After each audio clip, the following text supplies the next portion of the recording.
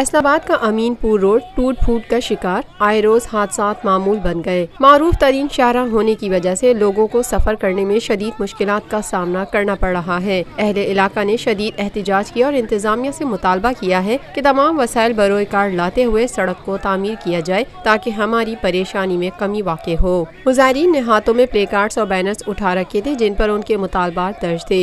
मुजाहिरीन ने मुजाहरे के दौरान हुकूमत के खिलाफ शदीद नारेबाजी की और मुतालबा किया कि रोड को फौरी तौर पर तामीर किया जाए। इस मौके पर एक शहरी ने ज़राए इब्लाग़ के नुमाइंदे से गुफ्तगू करते हुए कहा, लिंक रोड है, अमीपुर बंगला रोड उसको कहते हैं, वो तकरीबन पिछले 8 माह से जो है वो ठेकेदार ने उसको उखाड़ा है और पत्थर डाला है और उसके बाद फिर वो गायब हो गया है। हज़ारों की तादाद में लोग जो हैं वो उस रोड पर सफ़र करने वाले हैं, जिसमें मरीज़ भी हैं, तालिब इल्म भी हैं, ख़वातीन भी हैं, लोग मोटरसाइकिलों पे लोग आते हैं। और अब तो वहाँ पे ये हालत हो गई है कि आए रोज़ कोई ना कोई वहाँ पे जो है वो हादसा होता है जिसके नतीजे में बंदों की मौत वाक़ हो रही है।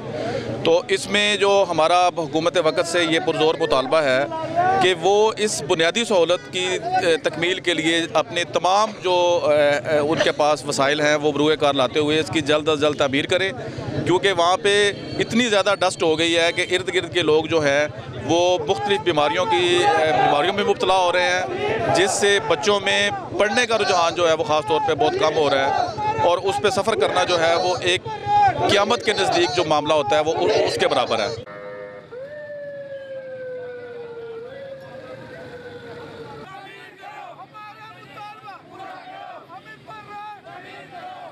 Lotus Lake Towers, a groundbreaking endeavor by Lotus Properties.